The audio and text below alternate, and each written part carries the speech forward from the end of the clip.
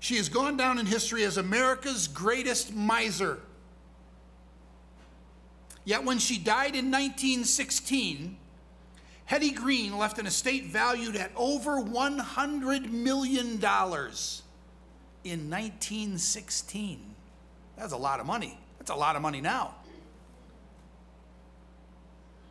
She ate cold oatmeal because it cost to heat it. Her son had to suffer a leg amputation because she delayed so long looking for a free clinic that his case became incurable. She was wealthy, yet she chose to live like a pauper. Eccentric? Certainly. Crazy? Perhaps, but nobody could ever prove it. She was so foolish that she hastened her own death by bringing on an attack of apoplexy while arguing about the value of drinking skimmed milk. But Hetty Green is an illustration of way too many Christians. They have limitless wealth at their disposal, and yet they live like paupers. It was to this kind of Christian that Paul wrote the epistle to the Ephesians. Ephesians is a letter in praise of limitless wealth. And as soon as the preliminaries were concluded in verses 1 and 2, Paul launched right into his excitement over all that we have in Christ. Now, we're not talking about limitless material wealth, as you'll see as we go through this. What we're going to see this morning is that God showers his blessings on us, that he chooses to love us and to save us, and that he adopted us into his family, and that he accepts us as a legitimate part of that family. We are chosen and cherished members of God's family. I got one amen. We are chosen and cherished members of God's family. Isn't that amazing? We don't deserve any of this. But what we're about to see is God absolutely opening the windows of heaven. In fact, it even says that. And showering his blessings upon us. There's an ages-old debate over the nature of salvation. It's often framed as Calvinism versus Arminianism. But I think that's too simplistic, and in my opinion, frankly, too divisive. That said, the debate rages on. Among Baptists, the debate has historic ties in England going back to the early 1600s, when the general Baptists, who were more Arminian in their thinking, and the particular Baptists, who were more Calvinistic in their thinking, developed, those two lines of churches developed in England. The debate has centered on what role God plays in salvation and what role man plays in salvation. Does our salvation flow from us toward God? We are moving in God's direction, and because of that we end up getting saved. Or does salvation flow from God toward us? Now, the reason I bring this up is that Ephesians 1 is central to that debate. In Ephesians 1, we read things like this.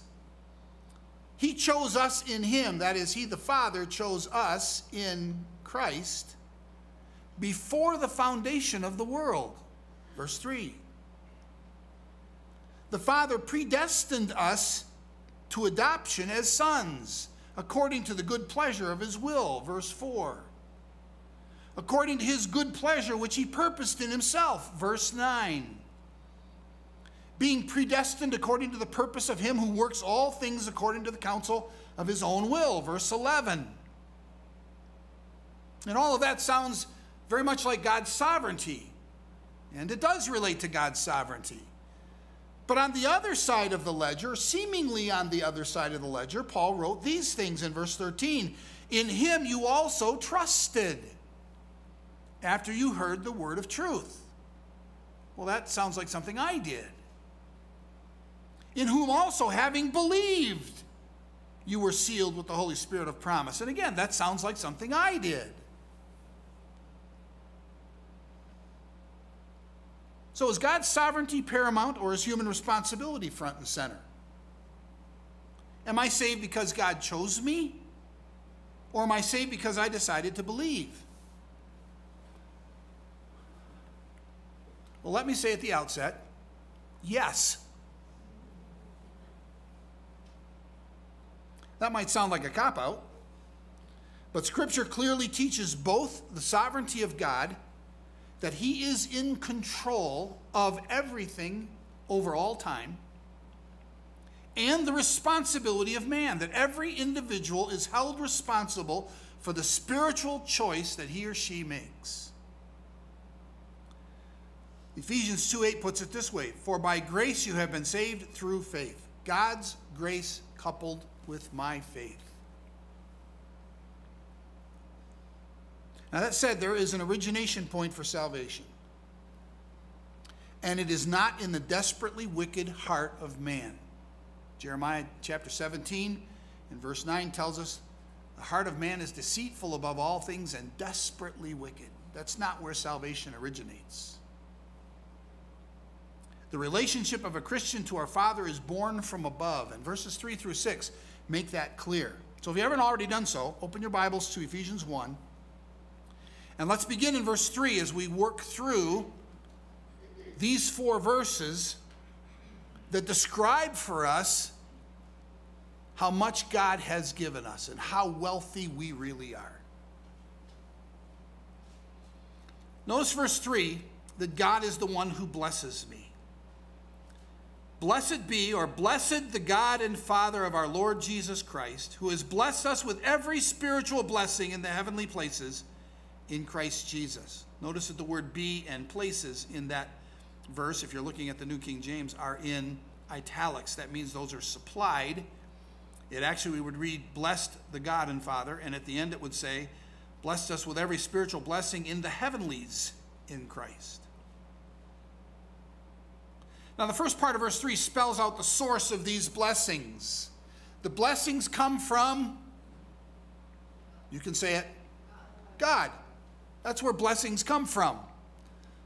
Now, we might be blessed by somebody in our neighborhood. Somebody may come by and say, hey, Thanksgiving's coming up. We have 2 turkeys. Here's an extra one for you. Oh, thank you. That's a blessing. And so there may be a human agent involved with this, but it still is coming from God. The blessings we receive come from God. So Paul starts by saying, blessed, the God and Father of our Lord Jesus Christ is blessed. The word blessed is in the position of emphasis in the verse. It stands first. And so he's talking about how blessed God is, how wonderful God is, how praiseworthy God is. And that's where Paul starts, with praise. His heart is soaring as he thinks about what God has done and as he honors God with a statement of his value and his worthiness, that it is to be praised. Verse 3 is a focus on God the Father. And in point of fact, verses 3 through 6 are all one sentence for this so this entire thing is a focus on God the Father. He's the subject. He's the one from whom all blessings flow. He's the Father of lights, from whom every good and perfect gift comes down, James chapter 1, verse 17. And he's also the subject of Paul's statements here in this passage. So that's the one who blesses. That's the source, comes from God. And then verse 3 continues by saying, who has blessed us with every spiritual blessing in the heavenlies in Christ. So that's a description of the kinds of blessings Paul is talking about. We often think of blessings in temporal terms. In fact, what I just mentioned about a neighbor coming over with a turkey would be a blessing in temporal terms. We bow it before a meal and we thank God for the food that we are about to receive. We thank God for family. We have thanked God for the safe arrival of our newest granddaughter. We thank God for things that are temporal blessings. And there's nothing wrong with thanking God for temporal blessings. Shame on us if we don't. The story of the lepers that were all healed, and the one Samaritan that came back to thank Jesus because he had healed him was thanksgiving for a temporal blessing. So there's nothing wrong with thanking God for health and for financial supply and for friends and for family. Those are legitimate blessings of God. But Paul here is more focused on the blessings we receive from being part of God's family, the spiritual blessings. In fact, you could read this verse this way: who has blessed us with every blessing from the Spirit. In the original language, it just mentions the word Spirit. And they've kind of turned that into what we read here as spiritual blessings, but blessings from the Spirit of God, who blesses us in all kinds of different ways. Everything the Spirit of God has to offer is ours. Warren Wiersbe said, everything we need for a successful, satisfying Christian life. Everything we need. God the Father blesses us through the ministry of the Holy Spirit. Now, these blessings don't originate on earth. It says they flow from God in the heavenlies. That is, in heaven. God does bless us with earthly blessings, but Paul is rejoicing in the blessings that we receive that come from a place higher up than earth. Those blessings are ours because we are in Christ. We belong to Christ. Ephesians 2:6 says we are seated in the heavenlies in Christ Jesus. And that relationship is why we have access to the heavenly blessings from the Spirit. So God is the one who blesses us. Notice verse 4. Just as he chose us in him before the foundation of the world, that we should be holy and without blame before him in love. Jesus said we didn't choose him. He chose us. John chapter 15, verse 16, speaking to his disciples, he said, you didn't choose me, I chose you. And that applies to us as well. At the beginning of the verse, the words just as translate a word that means because. So verse 4 is a statement that says this is why verse 3 is true. We have all these spiritual blessings. We have all these blessings from the Spirit of God in our lives because, and then we get to verse 4, because he, God the Father, chose us, those of us who are believers, in Christ Jesus. When it says in him, it's talking about the Lord Jesus Christ, before the foundation of the world.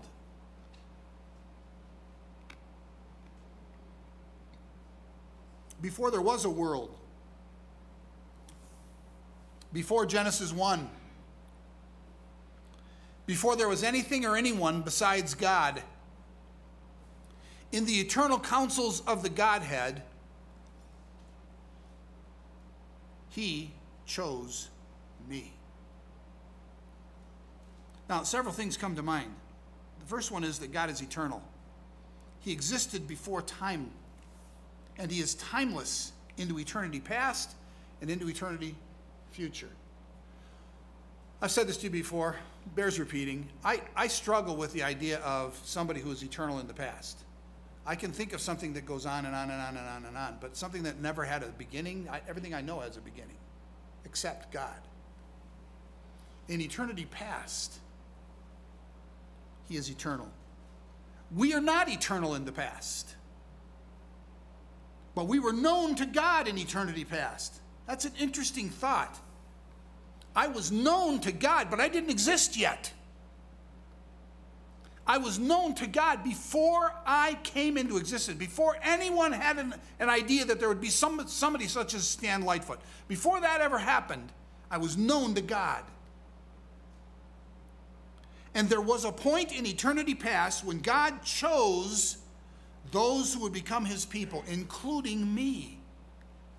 And if you know Christ as your Savior, including you. Before you were born, before any human lived on earth, before earth was formed, God knew you and God chose you for himself to be his child. And once again, we were chosen to be in him, that is, in Christ. Paul goes on to say that there's a reason for this. The word that is purpose. So that we should be holy and without blame before him in love. He chose us to be holy, he says. We think of the word holy, we think of, somebody who is goody two-shoes, somebody who is nearly morally perfect. That kind of thing is what comes to our mind when we think about holy. But the word holy means separate. So it does have the idea of being separate from sin, but there's also a positive separateness, separated to God. So God chose us, selected us to be his own possession so that we would be like Christ, so that we would be part of his family. He has chosen us to be part of his possession. Set aside to God as his own, set apart from sin so that we would be like God instead of like the world. So he chose us to be holy. He also chose us to be without blame before him in love. Now, blameless doesn't mean sinless. Sinless means there is no sin that could ever be attached to me. I am sinless. That would be Jesus, only Jesus. I am not sinless. Lest you start saying, yeah, you're really not. You're kind of a disgusting human being. You're not sinless either. None of us are sinless. Christ is, but none of us are. This is not on, is it?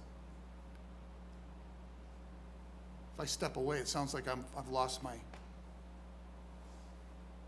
Yes? No? I just flipped a switch. Is it bad? Back the other way. Okay. All right. Sorry about that. Interlude. Wasn't even a commercial. So blameless doesn't mean sinless, although there will come a day when we will be sinless, for we shall see him as he is. 1 John chapter 3, verse 2. The word blameless means without reproach, which means no one can come and accuse me of something. Is there somebody who's accusing us on a regular basis? Job chapter 1 and 2. Yeah. In fact, the word Satan means accuser. So we have somebody who does not like us, who will accuse us every chance he gets. But we need to live our lives in such a manner that we are without reproach, so that he doesn't have grounds on which he can blame us. But even more important than that, because he can find something for all of us, even more important than that, we are in him. We are in Christ. Which means Satan can't find a way to attack us because we are clothed in the righteousness of Christ. That's why we're above reproach. Another way to translate that word is unblemished. And when you think about the Old Testament sacrifices, what you had in an Old Testament sacrifice was an animal that was examined very closely by the priest to be sure that it did not have a physical blemish. So it didn't have one leg shorter than the other.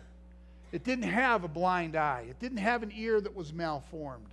It didn't have anything like that. It was perfectly unblemished.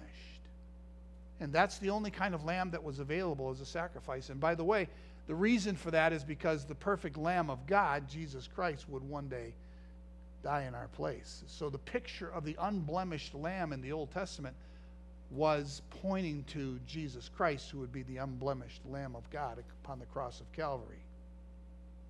There could be no blemish in that sacrificial animal, or it was not fit as an offering to God.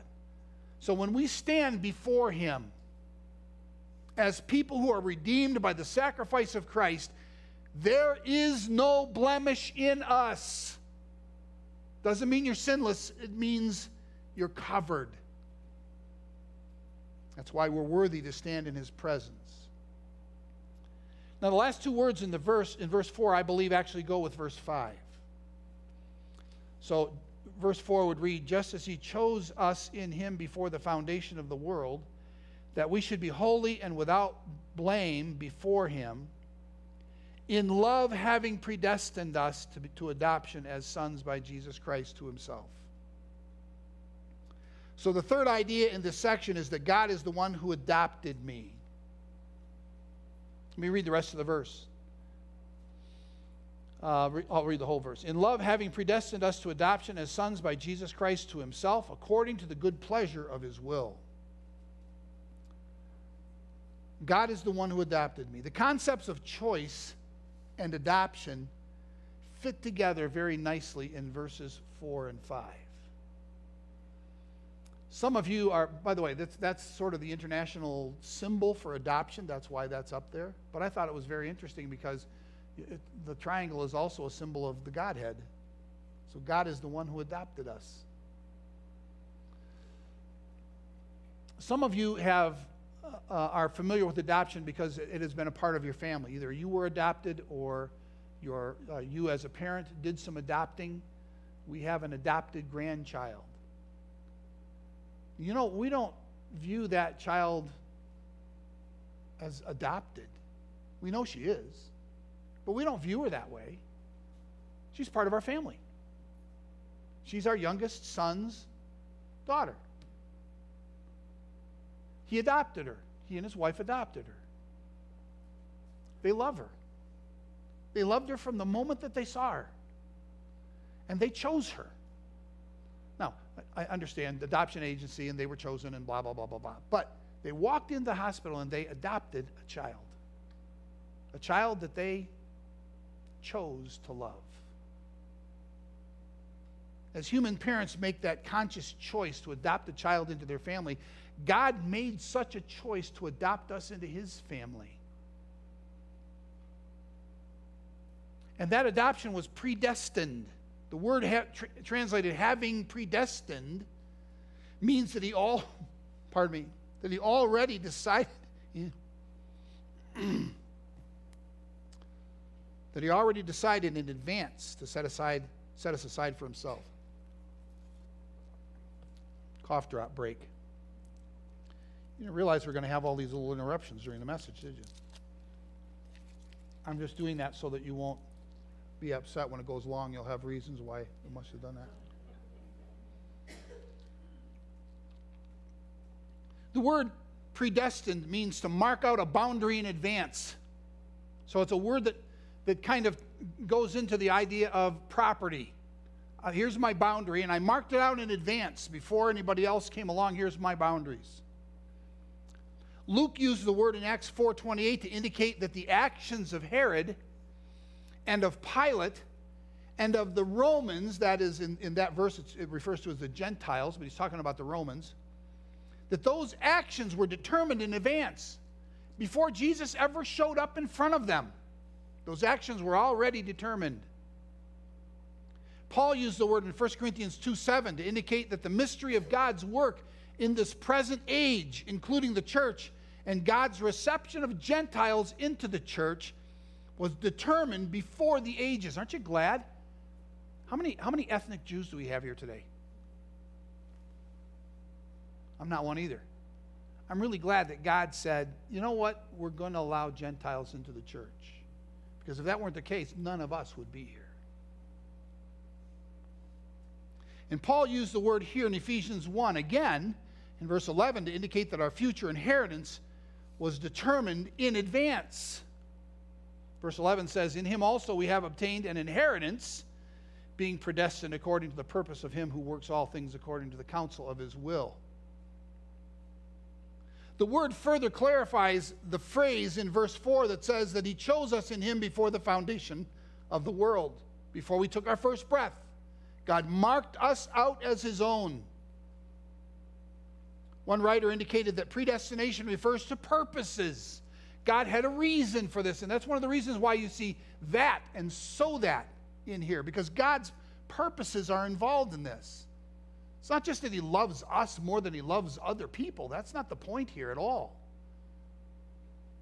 I'm not any more worthy of salvation than anybody else, and I mean anybody else. You name him. I'm not worthy of salvation more than anybody else. But God had a purpose in choosing me, and he marked me out as his own. And then, as we noted earlier, we're adopted. That word, adopted, is never used of Jesus as a son. He is the only begotten, sometimes translated the one and only Son of God, the only one who is God, the Son. I am a son of God. I am not the Son of God. I am a son of God. I am not God the Son. I am a son of God by adoption. Jesus was never referred to in Scripture as adopted. We are sons of God through faith, Galatians chapter 3, verse 26. We who believe in his name have been given the right to become the children of God, John chapter 1, verse 12. So we are adopted by faith.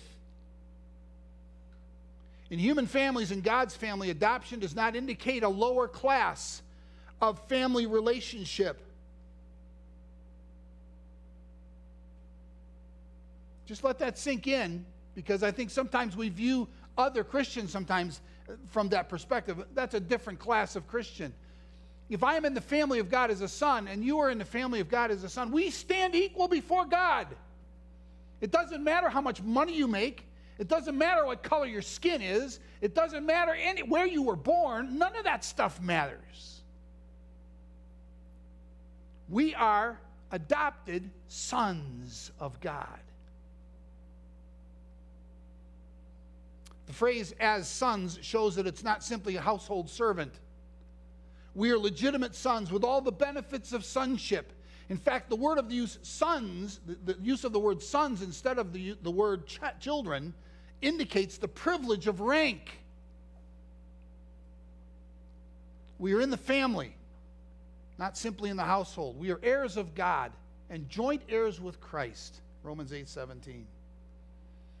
And the last half of the verse tells us that God is pleased by this arrangement because it is in accordance with his will. He has a purpose in choosing us. The purpose for me is different than the purpose for you, but he has a purpose. One aspect of that, or two aspects of that purpose, have already been mentioned: that we'll be holy, that we'll be without blemish, without blame. But this purpose accords with his will. The choice to adopt us into his family is according to, because of what pleased God. God's determined will, here his purpose in saving us, is always in accordance with what pleases him. God wanted me. That's amazing to me, because I look in the mirror every morning. And I could easily ask, and some mornings I do, why? Why would God want me? You can do the same. Again, I'm not any better or worse than you are. None of us deserves what God gives us. But God wanted you. Isn't that amazing? Isn't that wonderful? Again, there could have been a chorus of amens right there. Oh, thank you. The single voice chorus for going there. And that's why he saved you, because he wanted you. And then verse 6 says this: to the praise of the glory of his grace, by which he made us accepted in the beloved. So finally, God is the one who accepts me. He blesses me. He chose me. He adopted me. And he accepts me. The ultimate goal of our salvation is the glory of God. In point of fact, the ultimate goal of your existence is the glory of God. It's why you're here. God created you to bring glory to himself. The phrase likely should read in the verse, so that we will praise his glorious grace. God's grace, his favor which we don't deserve, that's the idea behind the word grace, is worthy of our praise, especially as it relates to our salvation. We are born in sin, without Christ and without hope. That's how we start life. But God, in his great grace, stepped in, sent his Son, and provided a way out of our hopeless dilemma. And it was hopeless. You can't do anything about your sin situation. Only God could do something, and he did. He sent his Son. And that's worthy of our praise.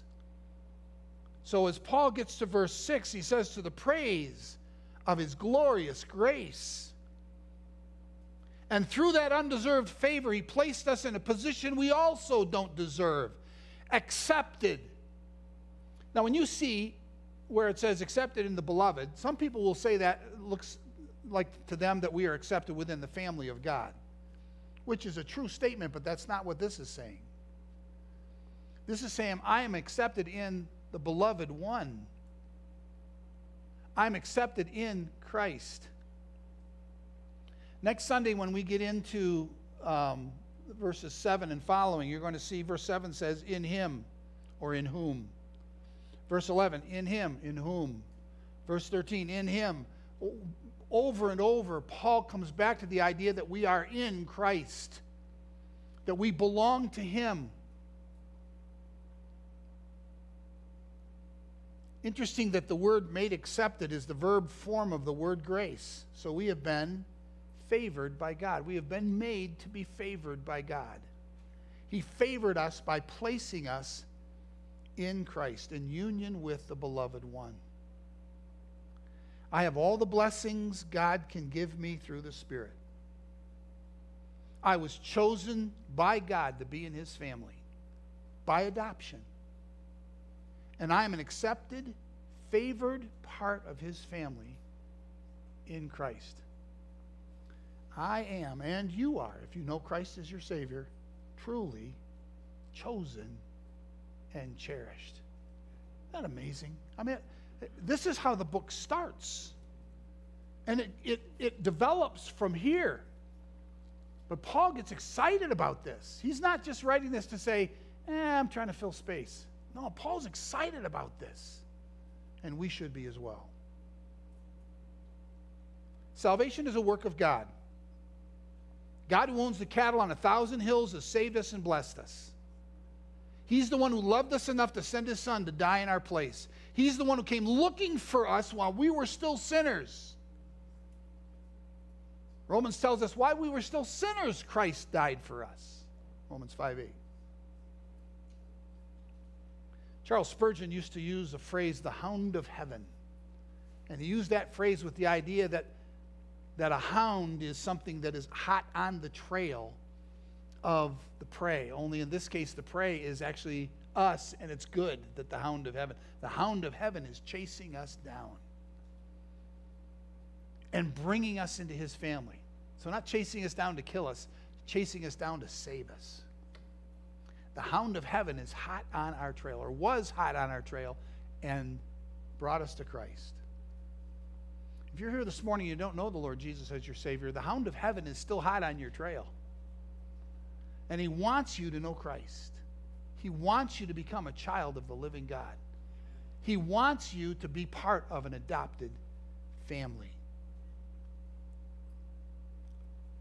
And we are the beneficiaries.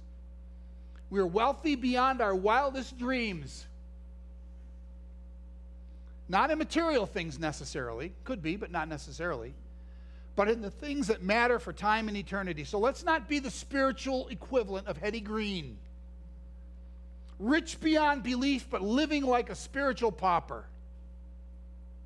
Instead, let's live our lives in light of the spiritual wealth that has been given to us because we are children of the living God. Let's bow for prayer.